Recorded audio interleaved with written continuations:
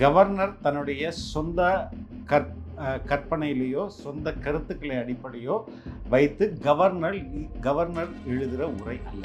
அதுக்கு பேர் தான் கவர்னர் உரை. தமிழக அரசு என்ன எழுதி கொடுக்குதோ அதை அப்படியே வாசிக்கணும் அப்படின்றது தான் எக்ஸ்பெக்டேஷன். இங்கே இந்த அரசு ஒரு சேஃபாக நடக்கக்கூடாது, ஸ்மூத்தாக நடக்கக்கூடாது அப்படின்ற வேலையை பண்ணிட்டு தான் எல்லா பிஜேபி அல்லாத மாநிலங்களிலும் உள்ள ஆளுநர்களும் பண்ணிட்டு இருக்காங்க. ஆளுநரின் உரையோடு தான் ஒரு சட்டமன்றம் துவங்கணும் அப்படின்றது மரபு.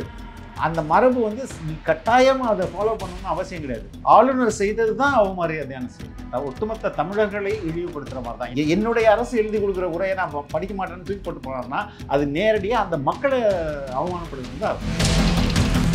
எடப்பாடி இந்த ஸ்டாண்டர்டு இன்னும் மொக்கையாக இருக்குது அவருடைய ஸ்டாண்டர்ட். மக்கள் பிரதிநிதியை தானே அவர் அவமானப்படுத்துறாரு. அதில் நீங்களும் அடக்கம் தானே. அந்த அவையின் எதிர்கட்சி தலைவர்ன்றதை கிளைம் பண்ண முடியல. அப்போ உங்களையும் தானே அவமதிச்சுட்டு போயிருக்கிறாரு.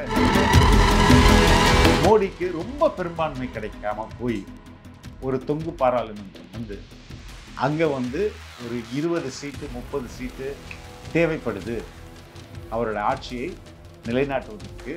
இல்லைன்னா தேவைப்படுதுன்னா 2 பேருமே போய் நிற்பாங்க. யார் நிற்பா? திமுகவும் நிற்கும், அதிமுகவும் நிற்கும்.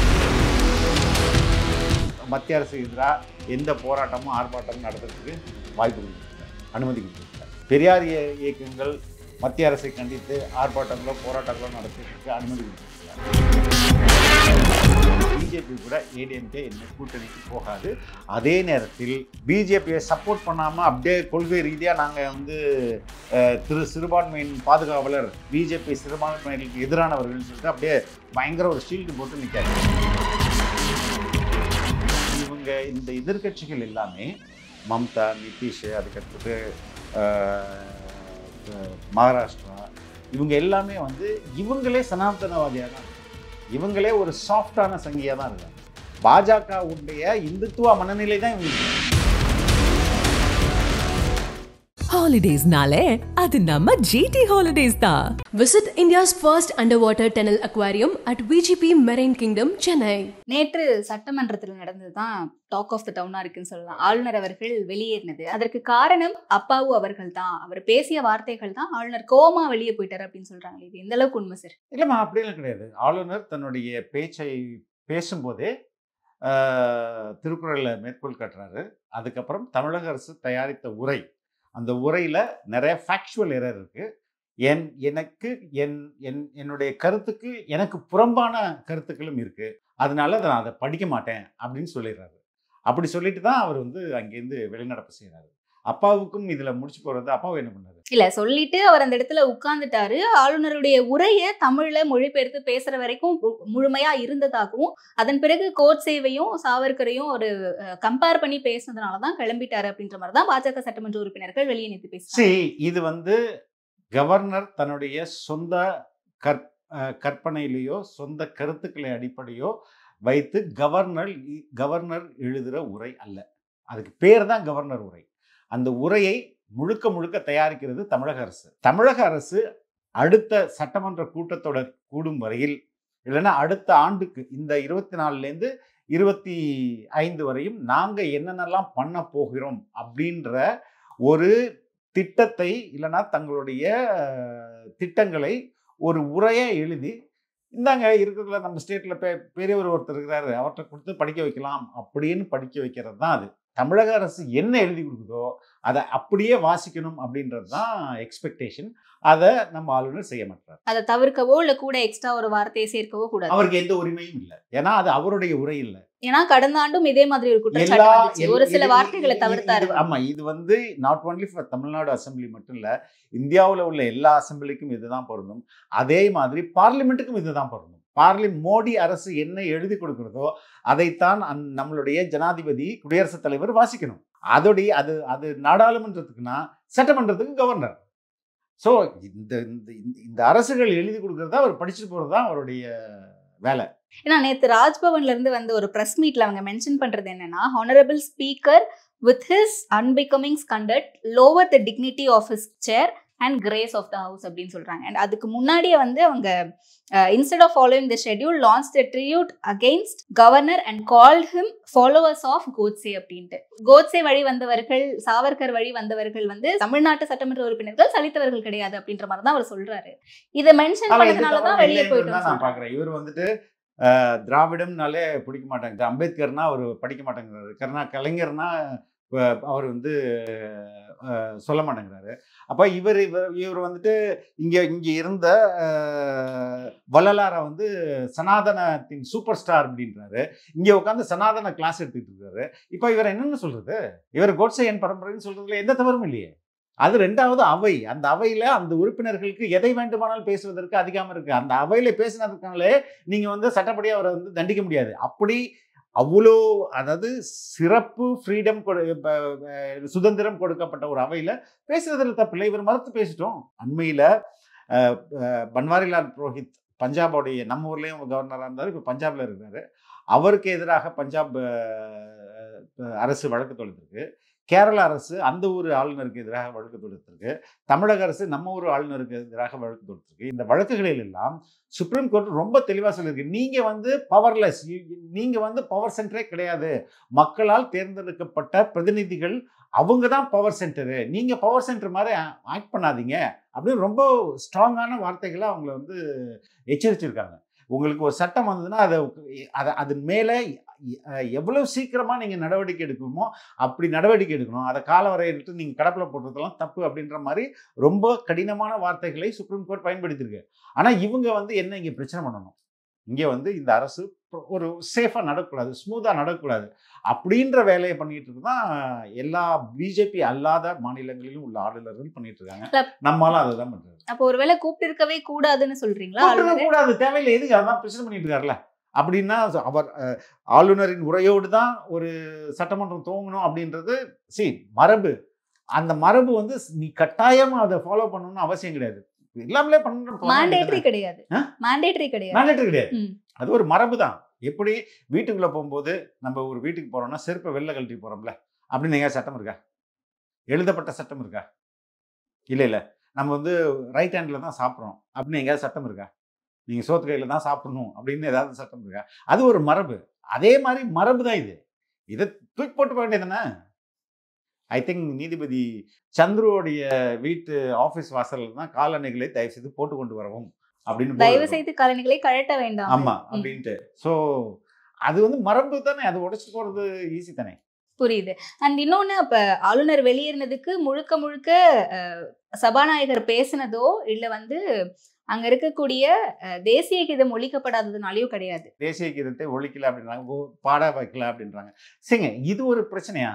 2வது, தேசிய கீதம் இப்போ வந்து சட்டத்தில் இடம் இருக்குன்றாங்க. நீங்கள் வந்து ஒரு ஆளுநரோ பிரசிடென்ட்டோ வரும்போது தேசிய கீதம் இசைக்கணும், போகும்போதும் தேசிய கீதம் இருக்கணும். இவர் ஹவுஸ் உள்ள வரும்போதெல்லாம் இசைச்சிக்கிட்டு இருக்கணும் அப்படிலாம் கிடையாது. ஒரு இடத்துக்கு வரும்போது இசைக்கலாம். அது வந்து ஸ்டூபிடிட்டி. அதனால இங்கே யாருக்கும் வந்து தேசப்பற்று இல்லைன்னு ஆயிடுச்சு. That's not correct. இல்ல, இப்ப இந்த ஒரு செயல் ஆளுநருக்கு அவமரியாதையான ஒரு செயலா, இல்ல சட்டசபைக்கும் தமிழக அரசுக்கும் அவமரியாதையான ஒரு செயலா? ஆளுநர் செய்தது தான் அவமரியாதையான செயல்.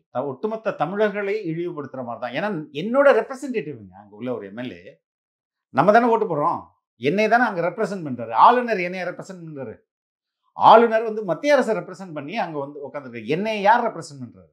என்னுடைய ஓட்டு நான் ஓட்டு போட்டு அனுப்புகிற ஒரே, இப்போ நான் வந்து எங்கள் ஏரியாவில் உள்ள போலீஸ் இன்ஸ்பெக்டர் நான் சூஸ் பண்ணுறேன்னா, இல்லை என் மாவட்டத்தோடைய கலெக்டரை நான் சூஸ் பண்ணுறேன்னா, ஜட்ஜை சூஸ் பண்ணுறேன்னா, எந்த அதிகாரியை நான் சூஸ் பண்ணுறேன்னா?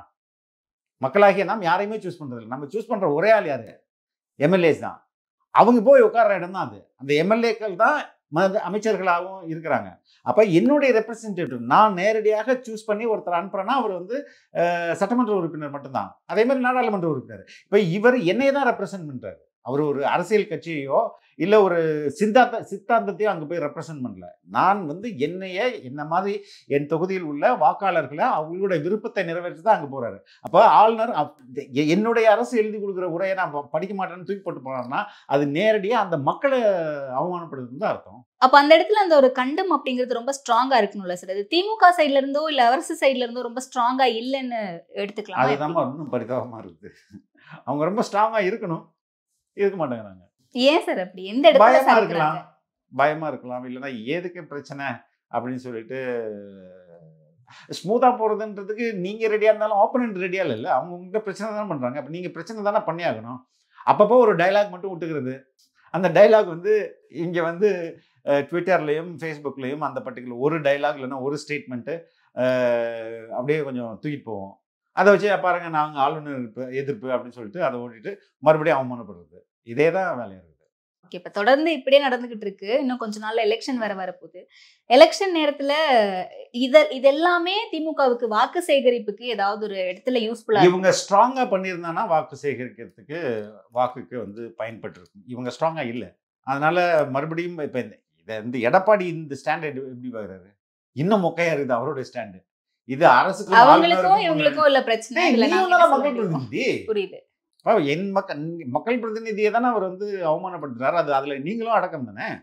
அந்த அவையின் எதிர்கட்சி தலைவர்ன்றத கிளைம் பண்ண முடியல. அப்ப உங்களையும் தானே அவமதிச்சுட்டு போயிருக்கிறாரு. அப்போ இங்க யாருக்குமே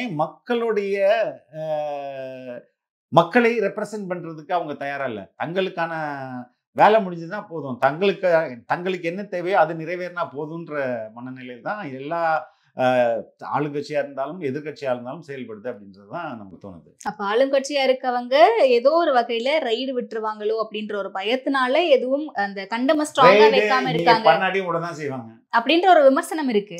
இல்லாட்டி மட்டும் என்ன விடாமலா இருக்காங்க, டெய்லி விட்டுட்டு தானே இருக்காங்க. ரைட் நிச்சயமா வரும். இது வந்து அது அவங்களுடைய அந்த பர்சனல் உளவியலோடு தொடர்புடையது. அவன் எகிரி அடிக்கணும்னு நினைச்சிட்டாங்க, நம்மளே எகிரி அடிப்போம்னா அடிக்க வேண்டியதுதான்.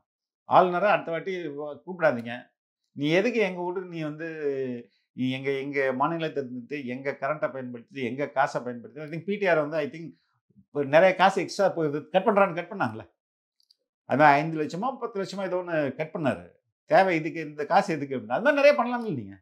ஆனா ஏதோ ஒரு இடத்துல அவங்க நேரடியாவோ இல்ல கூட்டணி கட்சிகளை வச்சியோ ஓரளவுக்கு எதிர்ப்பு. கூட்டணி கட்சி உங்க கூட்டணி கட்சியை விட நீங்க தாங்க பாதிக்கிறீங்க. நீங்க தாங்க போய் கலக்கலாம். ஈஸிக்கு நீங்க போய் போராடுங்க, நீங்க வந்து இஸ்லாமிய அமைப்புகள்லாம் போய் போராடுங்க, நாங்க மட்டும் டீ பார்ட்டிக்கு போயிட்டு வந்துடுவோம், நாங்க போயிட்டு அப்படி இது என்னது? எல்லாருமே பங்கேற்கல சார், ஒரு சிலர் மட்டும் தானே பங்கேற்கிறாங்க டீ பார்ட்டில. ஆளுங்கட்சி போய் பங்கேற்குங்களா? ஆளுங்கட்சி தான் சொல்றேன், ஒரு சில அமைச்சர்கள் ஒருத்தர் போனாங்க, எல்லாரும் கூட்டமா போனாங்க, எல்லாம் ஒண்ணுதானமா, ரெப்ரசன்டேஷன் தானே நடக்குது. புரியுது, அதான் சொல்றேன். ஏதோ ஒரு வகையில எதிர்ப்பு தெரிவிக்கிறாங்க. ஆனா அதிமுகவினர் இதுவரைக்கும் எதிர்ப்பு தெரிவிக்கல. உண்மையான எதிர்ப்பா இல்ல பேருக்கு எதிர்ப்பா? சும்மா நாங்களும் எதிர்க்கிறோம் அப்படின்றது தானே. ஆளுநர் காட்டுற எதிர்ப்புல ஒரு கால்வாசி காட்டுறாங்களா? காட்டுறது இல்லையே. ஆனா எதிர்கட்சியா இருக்கும்போது என்ன எதிர்ப்பு காட்டினாங்க இவங்க.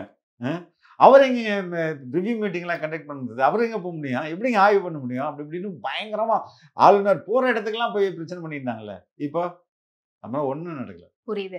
அதிமுக அந்த எதிர்ப்பை ஸ்ட்ராங்கா வைக்கலையோ அப்படின்ற ஒரு கொஸ்டின் இருக்குல்ல. சரி, திமுக வந்து ஒரு 50% மழுங்கல்னா இது வந்து 90% மழுங்கலா இருக்கு. இல்ல, இந்த கொஸ்டின் எங்க போய் முடியுதுன்னா, ஒருவேளை வரக்கூடிய நாடாளுமன்ற தேர்தலில் பாஜக மீண்டும் ஆட்சியை பிடிக்கிறாங்க அப்படின்னும் போது அதிமுகவினுடைய நிலை என்னவாகும் அப்படின்னு இருக்குல்ல. 2 பேரோட நிலையும் ஒன்னாவா தான் இருக்கும். இப்போ என்னுடைய கருத்து நான் என்ன கெஸ் பண்றேன்னா, மோடிக்கு ரொம்ப பெரும்பான்மை கிடைக்காம போய் ஒரு தொங்கு பாராளுமன்றம் வந்து அங்க வந்து ஒரு 20 சீட்டு 30 சீட்டு தேவைப்படுது அவரோட ஆட்சியை நிலைநாட்டுவதற்கு, இல்லைன்னா தேவைப்படுதுன்னா 2 பேருமே போய் நிற்பாங்க. யார் நிற்பா? திமுகவும் நிற்கும், அதிமுகவும் நிற்கும். இல்லை மந்திரி சபையில் இடம் கொடுக்குறேன்னா 2 பேருமே போய் துண்டு போட்டு மந்திரி சபை வாங்குவாங்க. So that's the mind set of this parties. அப்போ இங்கே கொடுக்குற அந்த ஸ்ட்ராங்கான ஒரு எதிர்ப்பு அப்படிங்கிறது எப்படி சார்? இல்லை, இந்த வாட்டி கொஞ்சம் ஸ்ட்ராங்கான மோடி எதிர்ப்பு அப்படின்றத திமுக தன் எதிர்கட்சியாக இருக்கும்போது உருவாக்கிச்சு. எப்படி திமுக உருவாக்குதுன்னா, திமுக போய் களத்தில் நின்று உருவாக்காது. திமுகவுடைய தோழமை இயக்கங்கள் இருக்கு இல்லையா, திமுக கொள்கை சார்ந்த பெரியார் அமைப்புகள் நிறையா இருக்கு, மே 17 போன்ற அமைப்புகள் நிறையா இருக்கு, இன்ஃபேக்ட் விசிகா இது மாதிரியான மற்ற கட்சிகள், நாம் தமிழர் உட்பட, இவங்கெல்லாம் போட்டு மோடியை அடின்னு அடிக்கிறதுனால மோடி எதிர்ப்பு இங்கே உருவாகுது. அந்த மோடி எதிர்ப்பை அப்படியே அறுவடை பண்ணிட்டு அறுவடை பண்ணிட்டு போகிறது திமுக. இந்த வாட்டி இவங்களுக்கே அந்த வாய்ப்பு கொடுக்கல. மே 17 போன்ற இயக்கங்கள் மத்திய அரசு எதிராக எந்த போராட்டமும் ஆர்ப்பாட்டமும் நடத்துறதுக்கு வாய்ப்பு கொடுக்கறதில்ல, அனுமதி கொடுக்கறதில்ல. பெரியார் இயக்கங்கள் மத்திய அரசை கண்டித்து ஆர்ப்பாட்டங்களோ போராட்டங்களோ நடத்துவதற்கு அனுமதி கொடுக்கறதில்ல. இதுக்கே எப்படின்னா அப்புறம் அந்த பக்கம் நீங்கள் பார்த்துக்கோங்க. அப்போ தொடர்ச்சியான எதிர்ப்பை இவங்க தான் உருவாக்கியிருந்தாங்க. இந்த வாட்டி திமுக அரசு அதையும் அனுமதி கொடுக்கல. இவங்களே கொஞ்சம் கொஞ்சமா கேட் ஓபன் பண்றாங்க பிஜேபி வரதுக்கு. பயத்தினால அதெல்லாம் போராட பண்ண விட்டுட்டு இப்ப எல்லாரும் மோடி நல்லவர் பண்ண நினைச்சிட்டு போயிட்டானா என்ன பண்ணுவீங்க நீங்க? இல்ல இது தமிழ்நாட்டுல மட்டும் திமுகவை பொறுத்த வரைக்கும் எடுத்துக்கலாமா, இல்ல ஒட்டுமொத்த இந்தியா கூட்டணியுமே? தமிழ்நாட்டில் தான் சார். இந்தியாவில் இந்த ஹிந்து ஹார்ட்கோர் ஹிந்து பெல்ட்ல வேற நிலைமைங்க. இங்க வந்து இது மாதிரி இயக்கங்கள் தான் மோடி எதிர்ப்பை உருவாக்கி வச்சிருந்தது. ரொம்ப சரியான அணுகுமுறை தான் அது. ஆனா அது முன்னாடி இருந்த அதே வேகத்துல இருக்குதா? முன்னாடி அடிமை அதிமுக அரசு போய் பிஜேபி டெல்லி கிட்ட மண்டிட்டு கிடக்குது, அடகு வச்சுட்டாங்க, தமிழக உரிமைகள்லாம் பேசிதான் இவ்வளோ ஆட்சிக்கு வந்தது. இப்ப அதை கூட பேசுறதுக்கு விட மாட்டேங்குது இந்த அரசு. அப்ப அது யாருக்கு ஆபத்தா முடியும்? இவங்களுக்கு தான் ஆபத்தா முடியும். முன்னாடி வந்து 40 நமதே நாடாளுமன்றம் நமதே மாதிரி ஸ்வீப் எல்லாம் இந்த வாட்டி பண்ண முடியாதுன்னு தான் நான் நினைக்கிறேன். ஏன்னா பெரும்பாலான கருத்து கணிப்புகள் வந்து பாஜக தான் வெற்றி பெறும் இந்த முறையும் அப்படின்னு சொல்லிட்டாங்க. அண்ட் குறிப்பா டைம்ஸ் நவ் அப்புறம் சி ஓட்டர்ஸ் இவங்கெல்லாம் என்ன சொல்றாங்க, கர்நாடகா வெஸ்ட் பெங்கால்லையுமே வந்து 27க்கு 24, 42க்கு 19 அந்த மாதிரி பெரும்பான்மையா பாஜக வெற்றி பெறும்னு சொல்றாங்க. எப்படி நம்ம ஊர்ல அப்படியெல்லாம் வெற்றி பெற முடியாது. ஒத்த ஓட்டு வாங்குறது ஒத்த கர்நாடகாலயும் காங்கிரஸ் இருக்காங்க, பிஜேபில மம்தா ஸ்ட்ராங்கா இருக்கு. தமிழ்நாட்டை பத்தி பேசுவோம். தமிழ்நாட்டுல ஒத்த சீட்டு வாங்குறது கூட கிடைக்கிறது பிஜேபிக்கு கஷ்டம். பட் அந்த இதை ஏடிஎம்கே கொஞ்சம் ஒரு எனக்கு குறைந்தது ஒரு 5 சீட்னாலும் ஏடிஎம்கே பெறுவாங்க அப்படின்றது தான் நான் கெஸ் பண்றேன். இல்ல தமிழ்நாட்டுல பாஜக வர்றது கஷ்டம் அப்படின்னா 2036ல கண்டிப்பா ஆட்சி அமைப்போம்னு சொல்றாங்க. அப்ப இதெல்லாமே சைக்காலஜிக்கலா நம்மள நம்ப வைக்கிறதுக்காக பண்றாங்க. வேலை செய்ய வைக்கணுமா இல்லையா? அவன் வேலை செய்யணுமா, நம்ம எப்படா வர போறோம்னு அப்படியே உட்காந்துருக்கணுமா? இல்ல அதான் ஜஸ்ட் ஒரு வேலை செய்யணும். வெறும் ஒரு வாய்மொழியா சொல்றாங்களா? 26ல நம்ம வந்து ஐ திங்க் 2016 or something நாங்க பாண்டிச்சேரியை பிடிப்போம். அதுக்கடுத்தது 2020 சம்திங் அப்போ வந்து நம்ம வந்து தமிழ்நாட்டை கோட்டையை பிடிப்போம்லாம் முழக்கம் வைக்கலாம், அன்புமணியாகி நான் அப்படின்னு சொல்லிட்டாங்க. இங்கே எல்லா சந்து முனையிலையும் போய் உறுதிமொழி எடுத்தாரு. சரி, அது வந்து அந்தந்த கட்சி தொண்டர்களை உற்சாகப்படுத்துறதுக்கு அவங்க வந்து இல்லைன்னா சோர்ந்து போயிடுவாங்க. ஒரு பிரைட் ஃபியூச்சர் இருக்கு வா அப்படின்னா தான் அவன்லாம் வருவான். அதற்காக சொல்லப்படுற ஒரு ஒரு முழக்கம் தானே ஒழிஞ்சு அது ரியாலிட்டி கிடையாது. இல்ல சார், அது மட்டும் கிடையாது. ஜென்ரலாவே தமிழ்நாட்டுல பாஜக ஏதோ ஒரு வகையில பாசிட்டிவாவோ நெகட்டிவாவோ நம்ம பாஜகவை பத்தி பேசுறோம், பாஜக வளர்ந்துகிட்டு இருக்கு அப்படிங்கிறது நிஜமாவே உண்மைதானா? நம்மள நம்ப வைக்கலாம். வளர்றதுன்றது உண்மை, வளருதுன்னா அதுக்கு சித்தாந்த அடிப்படையில் இங்கேருந்து மக்கள்லாம் வந்து கொள்கை ரீதியாக மாறுறாங்க அப்படின்லாம் வரல. ரெண்டாவது வளரோட சதவீதத்தை நீங்கள் ரெண்டையும் பார்க்கணும். ஏன்னா தொடர்ந்து 10 ஆண்டு மத்திய அரசில் இருக்கிறாங்க. வேரியஸ் ஸ்கீம்ஸ் இருக்குது. ரோடு வீடு கொடுக்குறது, லோன் கொடுக்குறது, அது மாதிரி வேரியஸ் ஸ்கீம்ஸ் இருக்குது. அதெல்லாம் இங்கே வந்து ஓட்டை மையப்படுத்தி நடத்துது. அதனால் வளர்ச்சி இருக்கும். அதனால் ஒரு 5 தொகுதியை கைப்பற்ற அளவுக்கு, அதுவும் கூட்டணி இல்லாமல், இப்போ அந்த அதிமுக பிஜேபி கூட்டணி இல்லாமல் தனியாக போய் ஒரு 5 தொகுதியை பிஜேபி பிடிச்சிரும் அப்படின்றதெல்லாம் தட்ஸ் டூ மச் ஆஃப் கற்பனை. வாய்ப்பில்லை, சுத்தமாக ஒரு சீட்டு கூட வராது. பட் தேர் நம்பர்ஸ், அவங்களுடைய பெர்சன்டேஜ் ஆஃப் ஓட்ஸ் இருக்குல்ல, அது கணிசமாக இன்க்ரீஸ் ஆகிருக்கும். அது ஆட்சி ஒரு சீட்டை ஒரு கான்ஸ்டிடுவன்சியை பிடிக்கிற அளவுக்கு வளர்ச்சி பெற்றதுக்கு வாய்ப்பு. சென்ட்ரல்ல வர்றதுக்கான வாய்ப்பு இருக்கு. நான் சொல்ல தமிழ்நாடு வேற, மற்ற ஸ்டேட் வேற. மற்ற ஸ்டேட்ல வருவதற்கான வாய்ப்புகள், பிஜேபி வருவதற்கான வாய்ப்புகள் தான் இந்த முறையும் அதிகமா இருக்கு. ஓகே, அப்ப 24ல ஒருவேளை வந்துட்டாங்க ஆட்சியில சென்ட்ரல் அப்படின்னா 2026 களம் எப்படி சார் இருக்கும்? அதிமுக மீண்டும் போய் கூட்டணி வைப்பாங்களா? இங்க களம் வந்து வேற மாதிரி தான் இருக்கும். இங்க மறுபடியும் அதிமுக கூட்டணி வச்சுன்னா அவுட்டு. எப்படி மறுபடியும் வந்து பிஜேபி கூட அங்கே போய் பிஜேபி கூட ஏடிஎம்கே இனிமேல் கூட்டணிக்கு போகாது. அதே நேரத்தில் பிஜேபியை சப்போர்ட் பண்ணாமல் அப்படியே கொள்கை ரீதியாக நாங்கள் வந்து சிறுபான்மையின் பாதுகாவலர், பிஜேபி சிறுபான்மையினருக்கு எதிரானவர்கள்னு சொல்லிட்டு அப்படியே பயங்கர ஒரு ஷீல்டு போட்டு நிற்காது. அது எல்லா கட்சிகளையும் போல அவங்களுக்கு பவரை என்ஜாய் பண்ணும், ஆட்சி அதிகாரத்தில் பங்கெடுக்கணும். அதுக்கு எப்படி பெண்டு பண்ணுமோ பெண்ட் பண்ணுவாங்க. அதே நேரத்தில் இங்கே சிறுபான்மை ஓட்டும் வேணும்.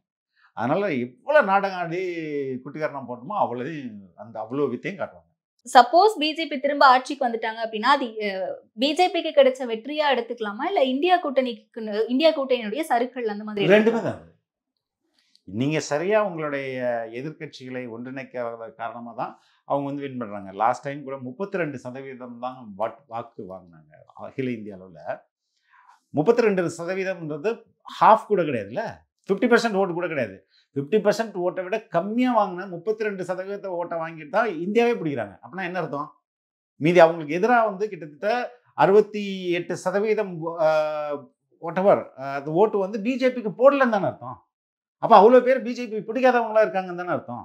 ஆனாலும் 32 வச்சுட்டு அவங்க ஆட்சி அமைக்கிறாங்களே.